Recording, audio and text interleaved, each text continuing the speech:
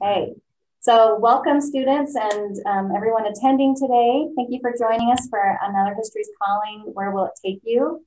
We love these events and we hope you guys are getting some great ideas as you're watching this webinar series for inspiration of what your post-graduation might look like someday. So please take some time if you haven't yet to go to our website, history.byu.edu/webinar-series. And there you'll be able to see all of our past webinars and also see that soon we'll be posting pre-recorded webinars for you guys to watch to get more ideas on different people, their career paths and where they have taken them and get some ideas and inspiration from that.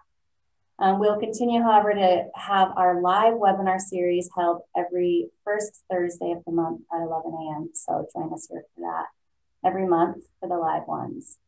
We also just really quick before we jump into this one and make one quick announcement to let you know of our history internship, history and family internship and career fair, which is taking place this next Tuesday, February 9th from 1 to 4.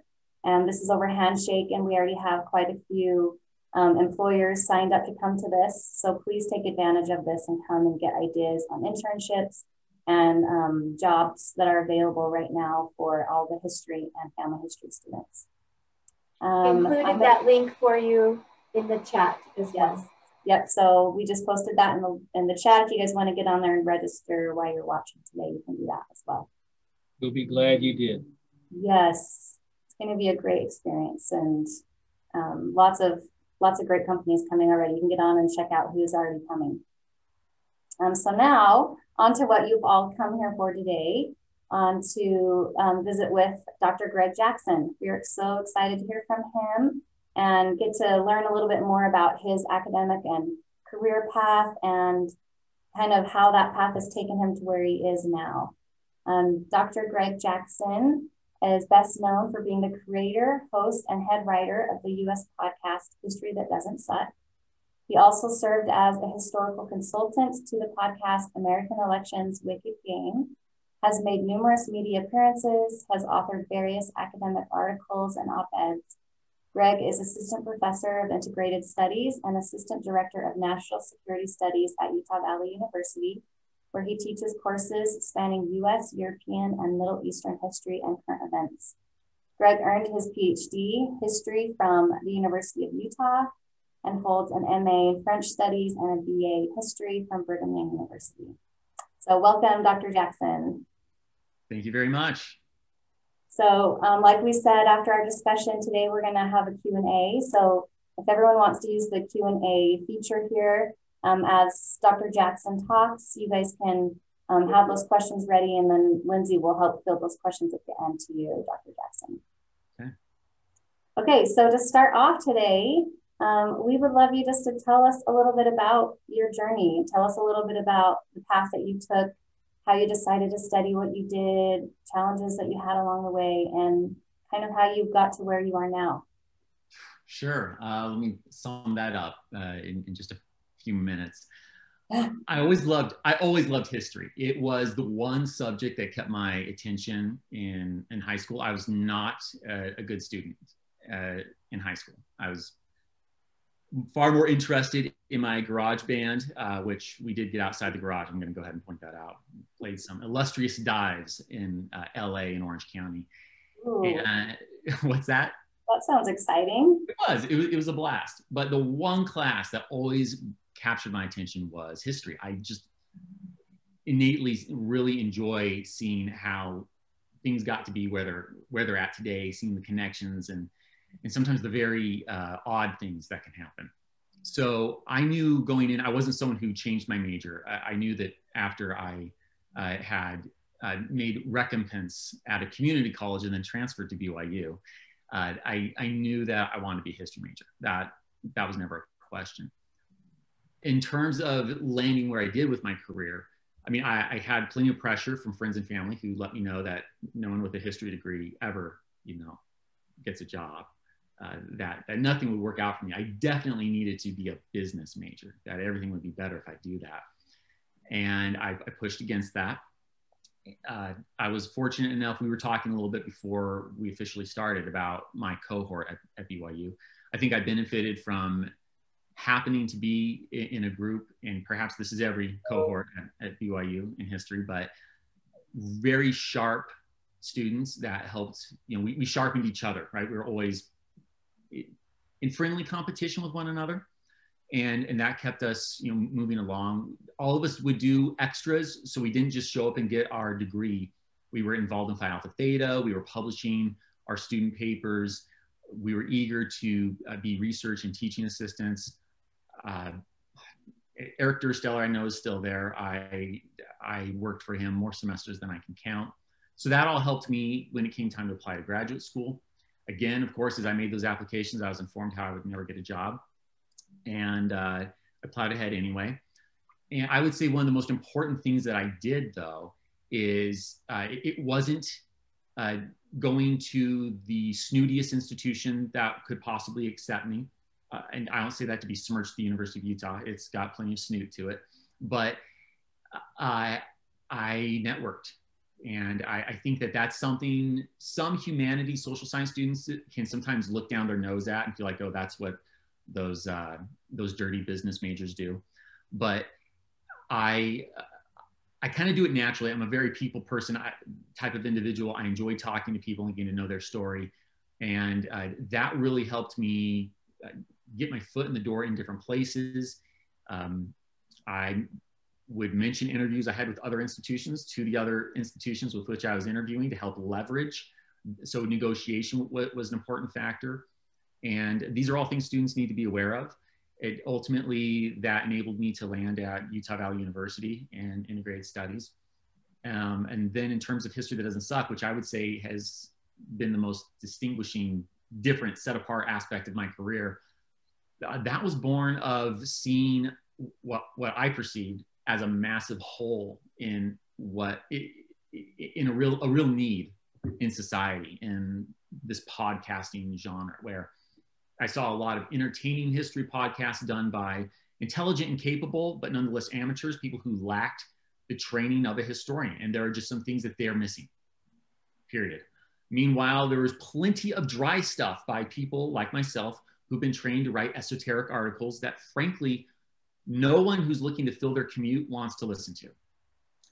And similarly, we tend to write articles and books like that. No offense to my colleagues who are watching this right now. And for me, I felt like there was a way to bring these two worlds together. And that's what I endeavored to do. And then as I launched History That Doesn't Suck, there was, again, a lot of networking. I would go on any other podcast that would have me on. I would email other podcasts and ask if they'd be interested in having me on as a guest. Because any additional audience I could get in front of, it didn't matter if they had 10 listeners, 2 of them might come and join mine. And that, along with going to conferences, cobbled together until it hit its own viral level where the listeners themselves are sharing it at such a number that it's trended to being among the most popular history podcasts in the nation. I think I did that with some brevity. Is that all right? How did you decide, so once you were a professor, after you were a professor, you decided to start doing your podcast? Yeah. Right. Yes. So how did you decide that this was something you wanted to do? I know you said that there wasn't really anything out there that you were interested in, but how did you think, okay, I can make this happen? And how did you decide to get that running? And what challenges kind of come with making something like that happen and be successful? The challenges are almost infinite. So part of it was getting to know myself. And I think that's an important, something important for every student to do as they're trying to figure out their career. I came to realize that I'm a bit more of a people person than a lot of historians. And again, I'm not trying to put anyone down in the profession, but I have a bit of personality. It comes across in the classroom. I always had very, very strong student evaluations, and my skill set, I guess, I don't know that I'm necessarily going to write the seminal work on some niche aspect of history, but I have an ability to make complicated things very easy and palatable. And that ability to articulate things in a at times intentionally colloquial way, that was really helping me in the classroom. And I thought to myself, people at large need to have a better understanding of a lot of historical issues. And I don't think that we in academia are intentionally trying to be up in our ivory towers, excluding the public. But whether we mean to or not, we can do that. I think we're more prone to that. Most of us are more prone to it than not, even though I can think of a number of other excellent historians, some of whom are great friends, that make a real effort to publish in more popular journals like The Atlantic or what have you, in trying to engage with the public. So I was drawn to that partly because I found that more fulfilling than, I mean, I still write my esoteric articles too, don't get me wrong. But I found that a lot more fulfilling, the idea of trying to reach the public and build real basic understandings of US history. I knew that I had the right skill set for it. And then I was encouraged by, I was on a flight and I happened to sit next to a TV producer, and he was doing one of the New York, LA bits. I was going to a conference in Scotland. We happened to be on the same leg going to New York. We got talking, about what overlaps we had. His son broke the ice by kind of being in my space, which I didn't care about, but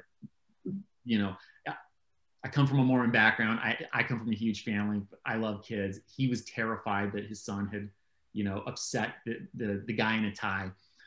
At any rate, as that ice broke and we got talking, and I mentioned, the closest thing I had, I'm just looking for common ground, right? As you do in these sorts of conversations, that I go on ABC4 here in Utah fairly frequently to talk about current events and issues facing national security. I remember this moment here, he kind of, this light almost kind of went on his head, and he looked at me and he said, "They keep asking you back, you must be good at it." And I kind of thought, I've actually never thought about that before, why they keep having me back. And then he kind of said, we need more people who have your skill set, your abilities to engage with the public. And he encouraged me and basically said, you should try launching a podcast, something in that realm. And the idea just stuck with me. And as I was sharing my paper at this conference in Scotland, it was just marinating in the back of my head. And when I got home, this was the summer of 2017, I got back, I started thinking through what would that look like, and that's how we got there. Wow, that's a great way to be able to get into that. And I have to say, I really personally appreciate that, because I love studying history in that kind of way where it is kind of laid out. And I've listened to some of your podcasts where it does just kind of bring it all together. It's nice to let somebody else go out there and do all of that research and work and then put it all together for you, and just like, this is basically how it happened. So I love that bridge that you as a historian have bridged over to people who they want to learn history, but they aren't in the academia side of it and able to do that. So that's wonderful. I want to talk a little more about your podcast, but I want to jump back a little bit too, and just go back to the beginning when you were talking about your process of getting to where you are. You mentioned a couple times of some of the flack that you might have received from people who, talked to you about choosing to study history and whatnot. And what could you say maybe to our history students right now about students who also maybe face that same question of, you should be studying business maybe, or something more like that? What do you say to students like that, how to get over that and to stick to what they really love? Well, I say, first of all, that you just as with any intellectual debate, you've got to acknowledge the strengths of your opponent's argument. And the fact is that you do not see want advertisements on LinkedIn for historian, $60,000 a year, benefits. Please just come and write the history of our corporation. That's not really a thing. That said, the skills that come with a history degree are vital and crucial. The ability to think, and I'm saying things that you've all heard before, being able to think and being able to write well, these are very valuable skills. The key thing, I think, though, that is going to set apart from what they've already heard, right? That's a pretty canned deal. Great, the liberal arts are important. Congratulations. We have a million articles talking about that. If they can talk about things they are doing to make that degree more attractive to future employers, you're going to be able to get mom and dad to calm down a little bit. So what internships are you doing? What papers have you published? Because when you publish a paper, that shows an employer that not only should they actually read your writing sample, but someone else has already thought that you're a good writer. I mentioned networking. Academia loves to think that it's entirely off of merit, and that's a lie. Networking was an important part. It's not that I'm not skilled and capable enough to do my job, but there are a lot of skilled and capable people without jobs. And networking is an important part of it, getting yourself, you know, in front of people. So if you will go and take your history degree and network and do internships with the sorts of companies where you want to work, think about where you want to be. Do you actually want to be in the business world? You just want that liberal arts background, which is great. That's where most of the CEOs on Fortune 500 lists, they come from. And it's not to say that if you do a history major, you're going to be a Fortune, you know, 500 CEO. No, but the better students, the really capable ones, they're going to be able to take those very lateral, broad thinking skills, take them to the business world, and they're going to do things that the canned MBA just isn't going to see. They're not going to connect the dots on. So, you know, don't look at internships that aren't related to history and think, oh, I can't do those. And in fact, here I will pick on a little bit my people, my fellow historians. I think academic historians, we sometimes have zero experience outside of academia. We did a bachelor's, a master's, a PhD. We stayed in academia our entire career. And then we turn around and we tell our students, you know, there are a lot of jobs in history outside of academia. And I just like to ask them when they say that, can you name one that you've done? Can you even name 5 jobs that you're thinking of right now that are dying to get that, you know, that person in? The more honest answer, I think, is that yes, there are those jobs. They just aren't advertised for. You don't get this advertisement that says, historian, please, we want critical thinking skills. But everyone wants those critical thinking skills. So stay here, get that skill set, do internships that enable you to network your way into a real career. So keep your eye on both of those things. Don't give up on your humanities education. It's crucial. We need more people who can think that way. But there's nothing wrong with having your toe in the practical side of things. By getting experiences that supplement the great critical thinking you're gaining in the history department. So don't just come to school and go to school. Come to school and do your internships and network and get outside of just your classes to make things happen for you. Yes, too many students, and it's not entirely their fault. We as academics have set them up, and their parents, because they're thinking about a previous generation, thinking about a different way of doing things. They think that getting a degree opens doors. I like to tell my students, no, getting a degree is more like if you're going to participate in a race, this is your registration. So now you get to be in the starting blocks. That doesn't mean you're getting a prize. But if you want to be in the race, you need to register. That means getting a degree. Now, your starting blocks relative to the finish line, that's also up to you as to how close they are. The student who just gets a degree is the person in the far back. You better be able to sprint like no one's business. You better make Usain Bolt look like a slowpoke. The student that has done multiple internships, that's published papers, that's been a part of clubs, that's really put their neck out there and has been involved in things, that student's starting block are several yards, if not tens of yards ahead of the other. They're going to win the race. You've got to do those other things, or your degree, that's where your parents are right if they're telling you that it's a worthless degree. But I would argue that the business degree is only marginally more worthwhile if you're still just checked out and getting a degree. That is a really good point. I think you hear students from all majors that get to the end and can't find jobs. So you can choose whatever you want to study as long as you're getting those experiences along the way. So I love that. Thank you for sharing all of that. Now with your podcast, I know you guys you have interns working for you right now, right? I do. So tell us a little bit about your intern program and maybe what your interns are doing for you and how they contribute, and what skills does somebody working from an internship like that can they put on their resumes and help them post-graduate? Sure. So I think it's, first of all, I guess important to understand the scope of History That Doesn't Suck. Every other week, so bi-weekly, every other week, I put out an episode. Now, occasionally that is an episode where I do a recap, but the typical episode is approximately 8,000 words of writing, and it contains usually just over 100 footnotes to it. It's essentially a research paper. So obviously the peer review process can slow down the publication of something by quite a lot. but you have academics out there who pat themselves on the back for writing one such paper a year. I write these in my downtime every 14 days, and then I record them, and a sound designer puts sound effects and music over it, and then I release that to the world. So I do that while being at an institution that has a 4-4 teaching load. Mine's slightly reduced for governance. So I teach a 3-3 load. And sometimes my kids think that they should see me. You know, the personal life stuff is in there as well. So I have very little free time. I regularly am up till 1 or 2 a.m. researching and writing. I need as much assistance as I can get.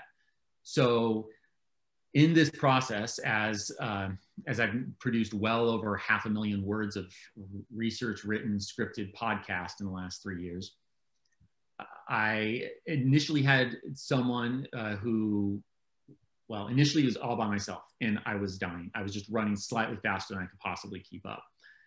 I did bring in someone who served as eventually something of essentially a co-author, where I was, again, you know, head writer. I'd sign off on anything that was written. I was double checking the research. And so we started kind of splitting the episodes. I'd write half, she'd write half. I'd verify I'm comfortable with what she's written, you know, basically peer reviewed it. And then I'd record the episode. And then when I was only writing, you know, about 10,000 words a month, well, I was able to sleep at night on occasion. So this was CL Salazar. I mean, her name is on the website. Love CL to death. She had a different career opportunity she felt the need to pursue. I wish her the best, but as she departed, I'm back to trying to crank out all of this on my own. So that's where I thought I'm going to try bringing in some interns who can do the research. Now, CL did not start when she first came in, you know, actually writing some of the episode in a given week. That was a trust that developed over time. So with no disrespect to my interns, I mean, they're just brand new to it. CL also had a full-on bachelor's degree. None of my interns do. They're seeking bachelor's degrees. So as I bring them in, I have them in a research only role, but it saves me immense time where as I'm working on, first of all, I have them doing preliminary research so they can come to me with sources and say, okay, right now we're working on the Transcontinental Railroad. Here are, you know, basically I've done historiography for you. These are these seminal works that you should be focused on.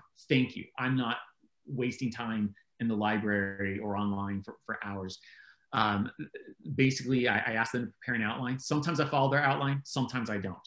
Of course, I make the decision at the end of the day as to what happens. And as the writing process goes on, I'll be tagging them with questions. We write it in a Google Doc. So, you know, I might say, all right, I am 90% sure on my statement here. I'm looking for a peer review. I want you to dig deep onto this and tell me if I'm right. They'll come back, you know, here are 4 sources backing up what you said. Actually, one person disagreed with you. And then, you know, they can run down all of these side things that constantly come up when you're writing essentially a research paper, and I just keep chugging along. So they're getting experience in basically historical research. They're also seeing how to write in an engaging, you know, I don't write this like a history paper. And there is definitely a thesis statement. I state what things are going to be covered. But basically they're learning how to take their historical training and write for TV shows, other podcasts. This is a growing field. And, you know, some of these interns, maybe they'll end up working for me after the fact or going through, talk about networking. I have friends that run other major podcasts, from Wondery to Airship. These are massive, you know, companies. And it's entirely possible that they might find themselves, you know, being freelance writers for podcasts in the future. I went way too long on that one, Allison. I'm sorry. No, that was great. I think that it sums it up really nicely how the description to the internship that you gave us was internships that don't suck. So I love that. I think that the interns that get to come and work for you will have great experiences, and it sounds like they're going to be adding some great things to their resumes and be able to help them in the future too. So is there anything else that you want to tell us about your podcast, or anything that you just really love about your podcast, or what you've been doing with that?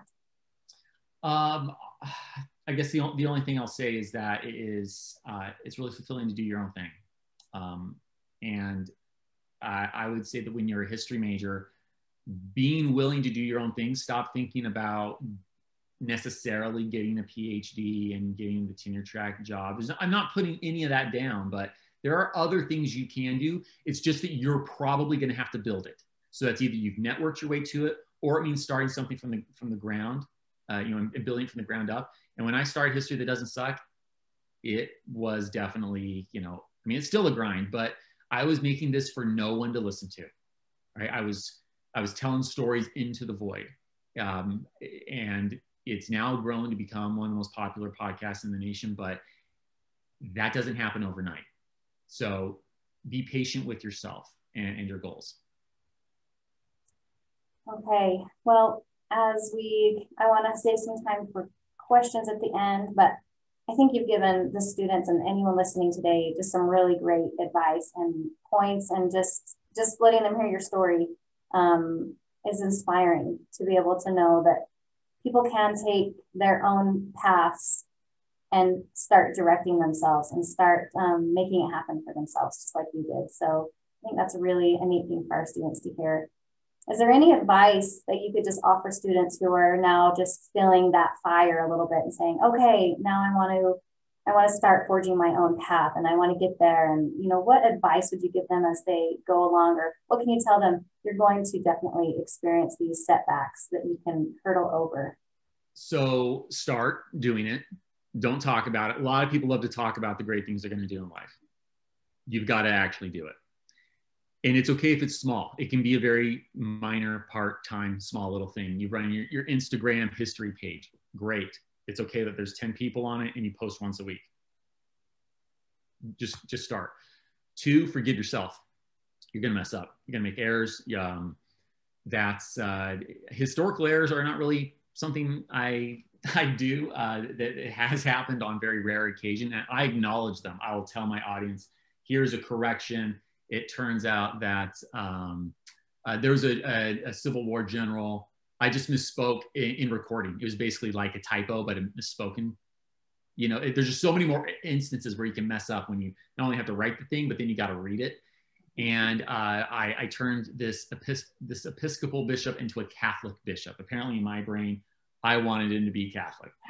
And of course, when you've got tens of thousands of listeners across the country, you make any error like that. There's someone who's a total nerd on this one person. I get emails instantly if there's anything like that that's off. So, it can be really frustrating where, you might, if you're a bit of a perfectionist, you've got to make peace with the fact that sometimes, things will not always be perfect. I would also say, if you really succeed, you need to understand there are going to be people who don't like you. That was new to me. Trolls are real on the internet, and I'm not complaining. I have by and large great reviews, and I am overwhelmed in kind things more so than angry things. But I have people who don't like. Someone told me my name is too disrespectful to history. Oh, I can't believe you refer to historical figures by their first name. How disrespectful. My favorite, I'll do accents to try and offset different characters because I'm a single narrator. So my favorite was the person who said, your French accent sucks. I guess the French history department should really take my degree back. The French department of BYU. Somebody doesn't like something that you're doing, and you've got to be comfortable in your own skin. And that comes. I'd get an email or a review that wasn't glowing, and I brood and hurt, and I take it really personally, and I think, oh my goodness, I'd be filled with self-doubt. And you just got to realize, no, it's actually a sign that you're reaching a critical audience. If you're inundated with compliments and you're just getting a few haters, just keep going. You're fine. Okay, those are my thoughts. I love it. So work hard, make it happen, start doing something, and have confidence in yourself and give yourself a break. I guess the one thing I'll add to that is, if you do anything interesting in life, people are going to tell you you're dumb. I had other academics, other tenure track historians, who I will not name, let me know what a stupid endeavor History That Doesn't Suck is. Because of course I should be spending all of my time writing articles and books that are intended for 10 other people in my field. And, it's just a waste of my training to be writing these very mundane, podcast episodes. How pedestrian. So you're going where history is calling you to bridge that gap. Tying it back in, right? Yeah. Yeah, I love that. So I love how you're confident in what you've done. I really, really just am impressed with the things that you've done and accomplished, and being able to take things to the public and let them see the history like that, like the way you have. Allison, you're kind, and I appreciate it. I do have some decent confidence at this point. I will say though, again, just to help those who are interested in doing something, I have been racked with self-doubt multiple times throughout this process. So I think an important thing here is to realize that when you look at where I'm at with History That Doesn't Suck today, people are really good at looking at someone who succeeded and go, man, I wish I could have that. Gosh, things must have just worked out for that individual. There are terrifying nights and excessive amounts of self-doubt all along the way. The difference between people who end up where I'm at and those who don't, by and large, there are other factors. Some people will work very hard and luck will never break for them. But they've made peace with the fact that the world might just crap on them anyway. That's going to happen. That absolutely is the case. And they've worked through the self-doubt. I've recorded the very first episode I recorded, the preamble, as I call it, where I just stated what this podcast was going to be. I sat and looked at that microphone I was in this very room right here. I sat there and looked at my microphone for 15 minutes with my heart pounding out of my chest. No one's here. Nobody's here, but I knew I was about to put this thing on the internet, and who knows what happens when something's really out there. And I had to, after I'd already written this thing out, I had to kind of calm myself down and get into a space where I could even record it. And now, of course, I record these episodes and I throw my personality into it. And I feel good and confident. And someone wants to tell me that, my whatever accent sucks, or, I don't like this sound effect. I can now shrug it off, but this was a terrifying process to get to where that confidence was there. I worked through not having it. Yeah. And I guess that is the point. It is a process, right? To get there.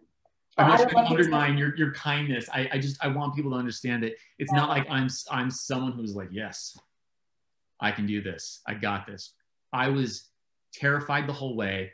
And one of my own personal philosophies, I actually reevaluate what I'm doing with my life if after a number of months, I realize I haven't been scared of something I'm doing. Now, that's not to say I need to go bungee jumping now, but what I mean is I recognize that fear professionally simply means I'm not getting outside my comfort zone. So I need to pause and think, am I just in a rut now? It might be a really good rut, but what is it that I am afraid to do to get to the next mile marker? And then I think it through, and is it a good fear? Maybe I shouldn't be doing it. Or am I just afraid because I'm human? And if it's the latter, then I let my heart finally calm down. I let myself have that human, experience, and then I force myself to jump in and do it. Well, I love everything that you've said today, and I think that everyone has learned a lot from listening. And I know we have a bunch of questions, so I feel like we should maybe jump into our questions. Does that sound good? Mm-hmm.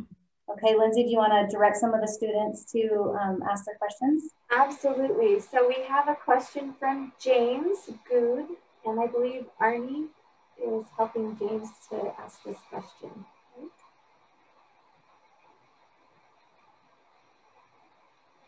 We will invite him into our room. Come on in, James.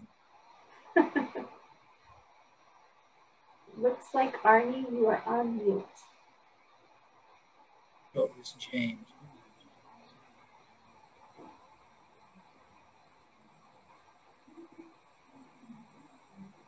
Seeing that on anymore?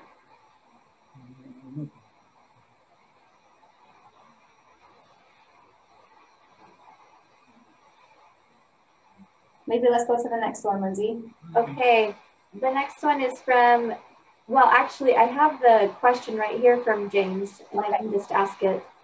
What does Professor Jackson see as the needs in the history podcasting space? And how much research is required to put together one episode? Sure. The need, I would say, is really, it's the basics.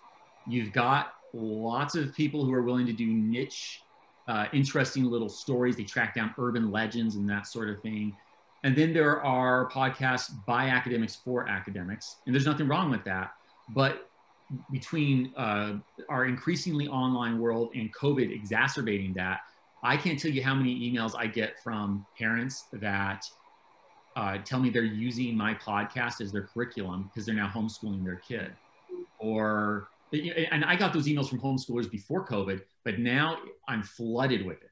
And I have people asking me for more resources, things that I can do to, further that. So I would say, in many ways, this is going to be the future of education, as much as that might sow trepidation in some people's hearts. Things that really help people understand the basics of the world and the nation in which they live. That's the need. How much work and effort goes into a single episode? Oh man hours, I would say, is probably in the ballpark of at least 50, as high as 70 to make a 1 hour episode. Wow. I mean, you don't get to 100 footnotes, without doing a lot of reading. So I am diving into, just as I would with a peer-reviewed article. I'm in the primary sources, I'm in the secondary sources, I am neck deep in all of it. By the time I'm done with an episode, I'd be ready to go to, I would say this, maybe some in the department will be shaking their head saying, I don't know if I agree with that. But I've gotten to a place where I can pick up the historiography very quickly, and I could probably get into a conversation with the people who are experts on that field and hold my own, rather rapidly. You want to talk about Transcontinental Railroad? I can name the 6, eminent historians working on that. And I can tell you where all the primary sources are for everything from looking at the Irish workers. And sadly, no real primary sources on Chinese workers. Those do not survive. To legislation, you name it. So 50 to 60 hours of me researching and writing, another 10 hours or so just in sound production. My recording alone, that 1 hour episode, usually takes 2.5 hours because I have to reread any sentence in which I make a mistake.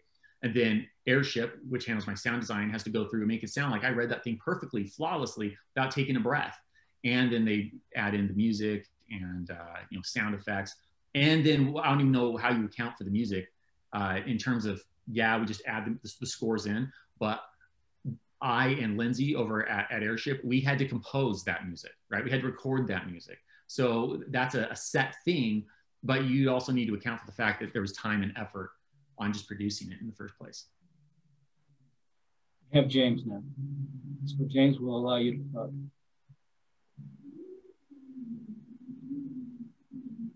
Oh, wow. Y'all can hear me? Yes. Oh, very good. Hey, Greg, I'm a listener and a fan of your podcast, and I really appreciate you. I appreciate you answering my question. I'm doing my own master's degree right now. I live in Texas, and I appreciate you.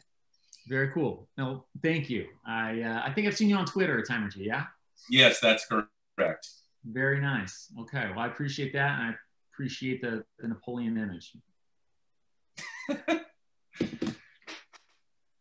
Okay, our next question is from Justin Martinez.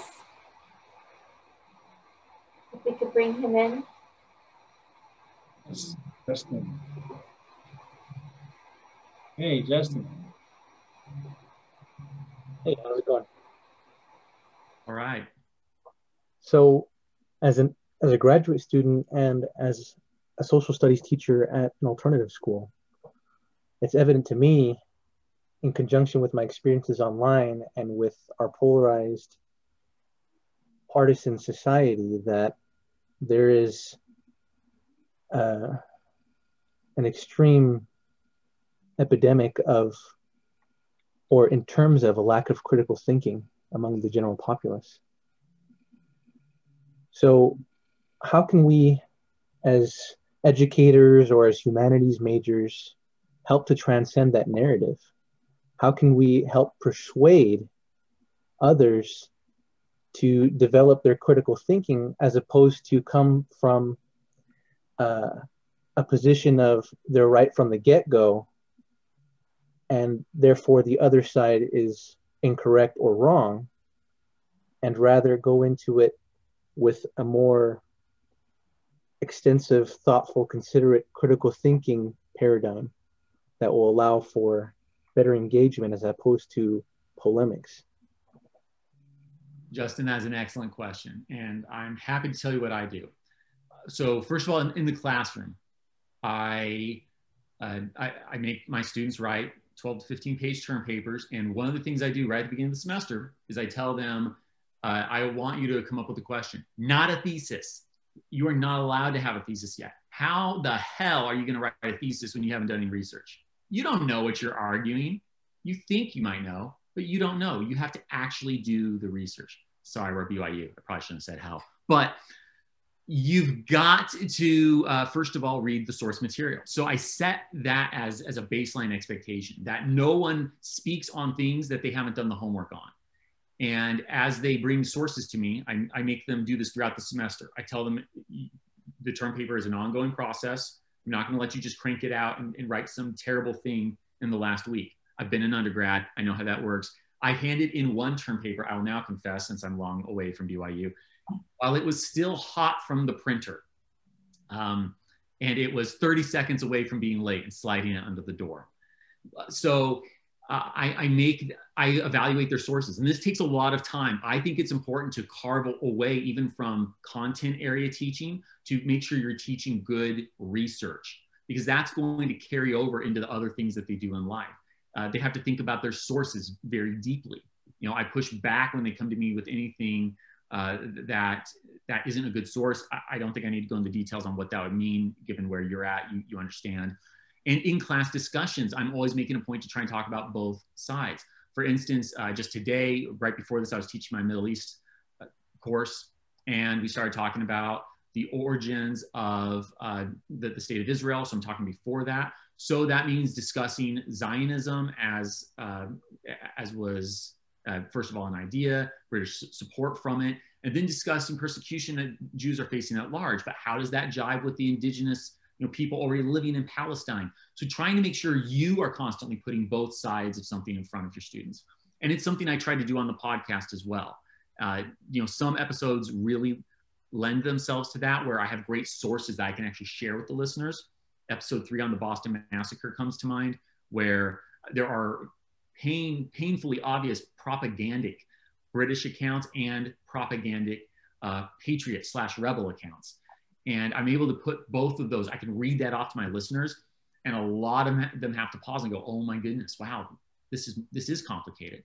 And the more we can do that, even if you're not talking about present day polemics, even if you're talking about historical moments, I get emails all the time from people saying, "Okay, I'm starting to realize how the sources I intake in terms of news have been affecting me as I see the way that you bring out the different sources on the podcast."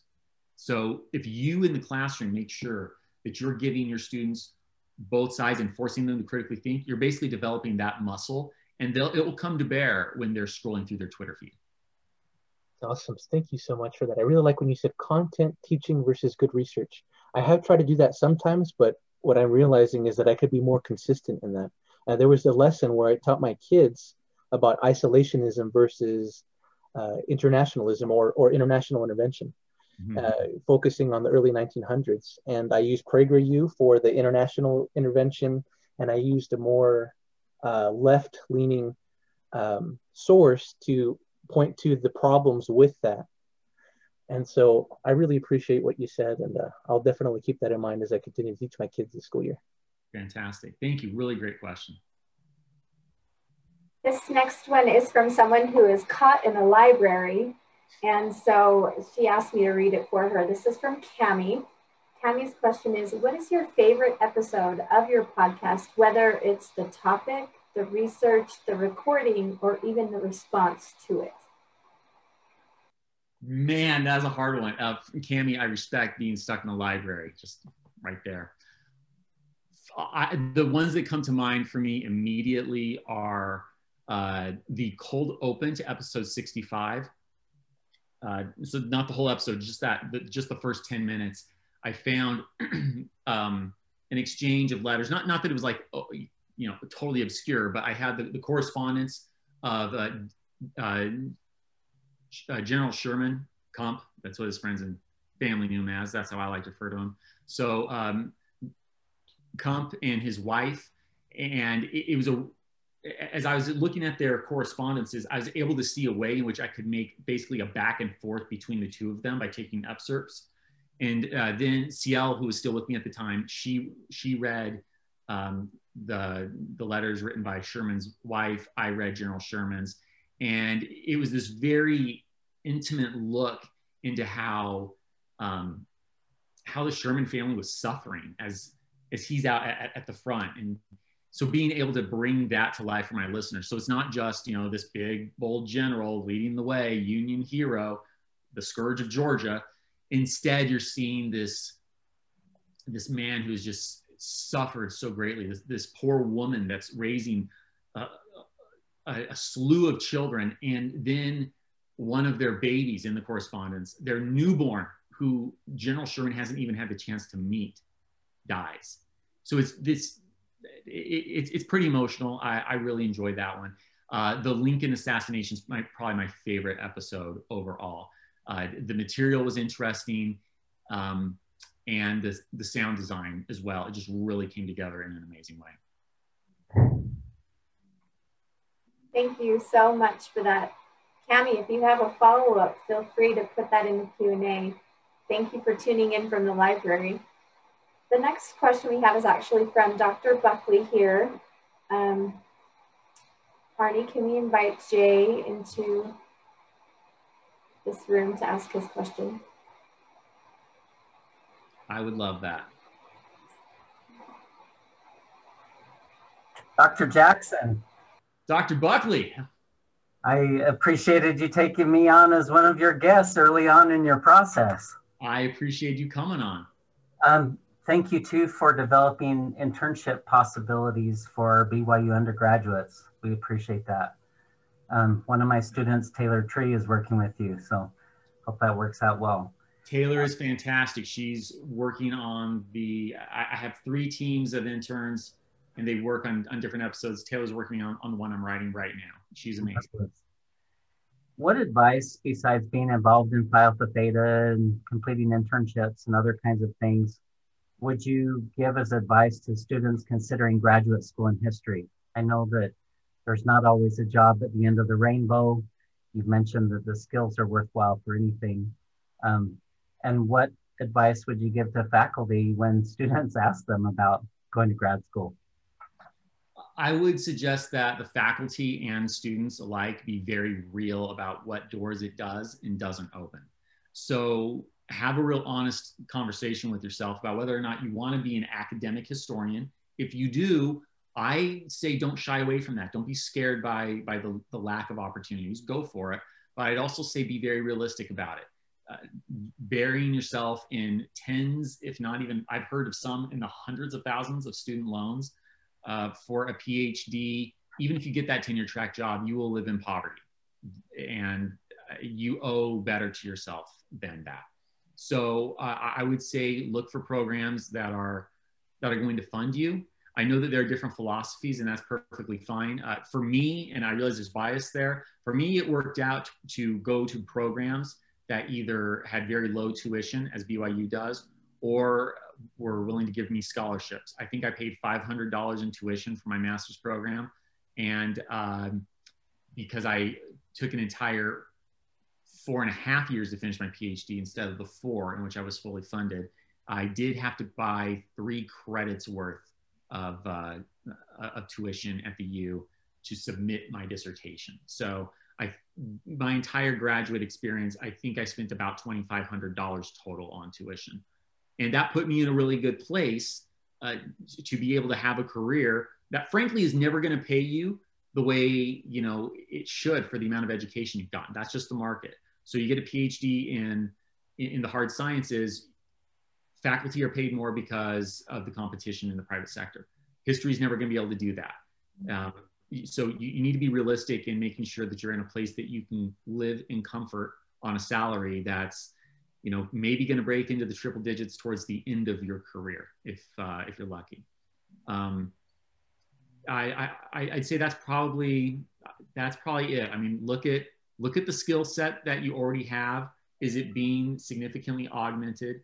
And consider the cost of the opportunity cost that comes with going to that graduate program.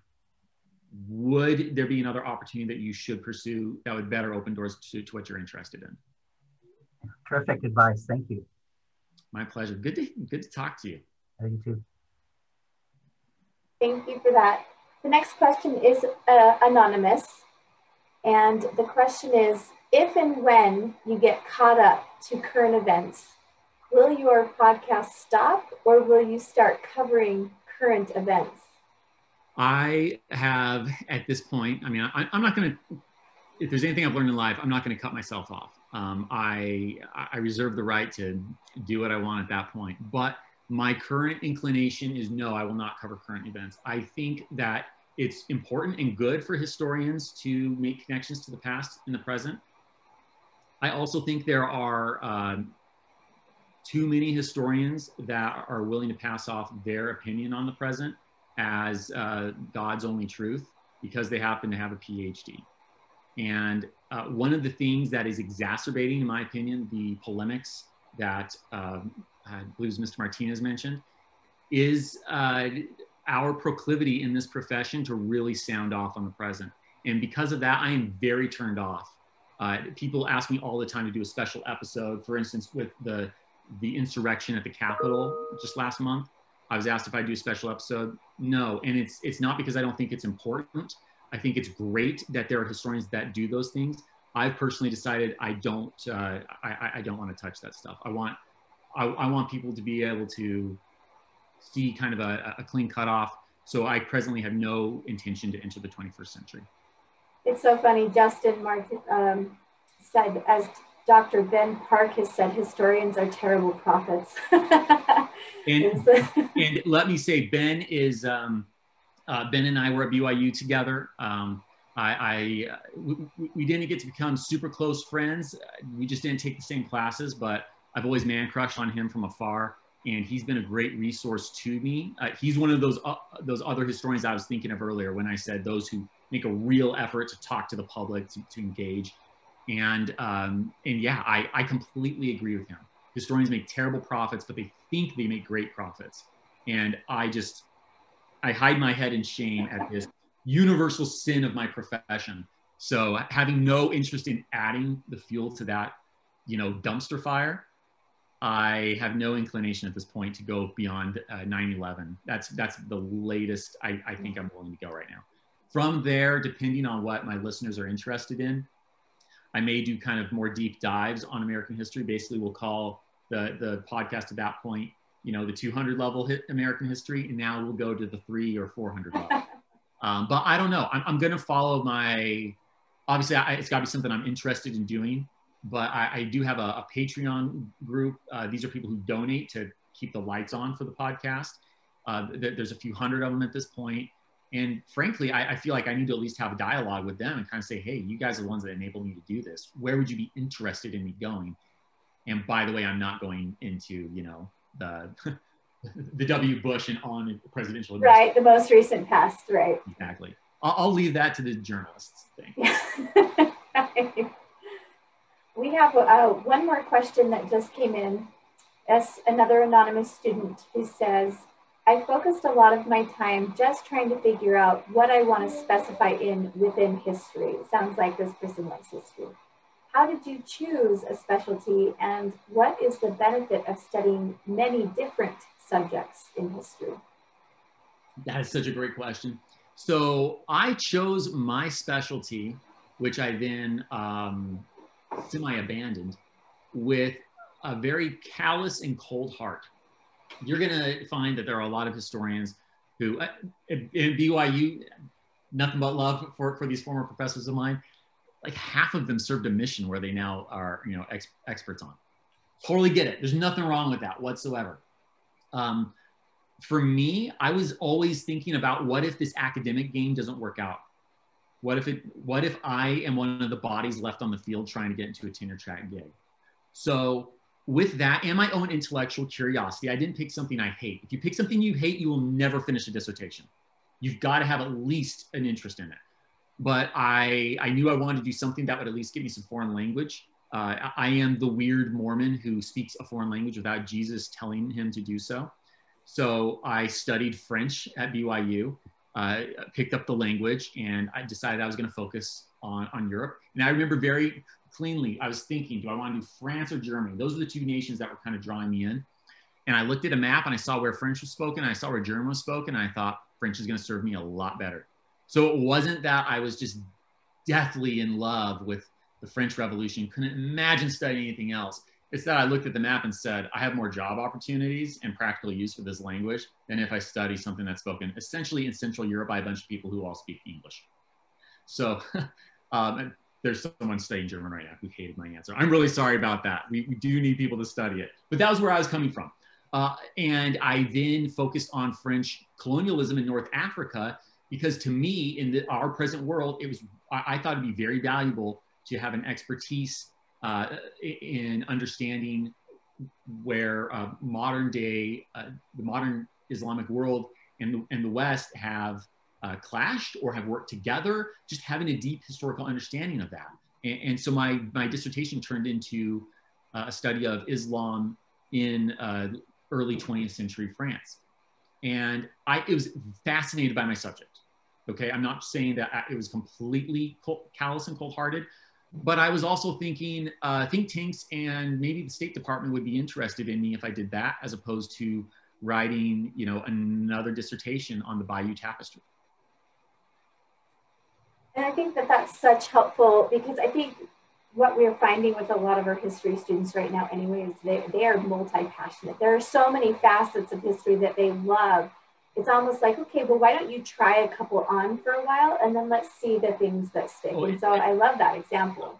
I would say at the undergrad, please just don't even tailor yourself. That's just ridiculous.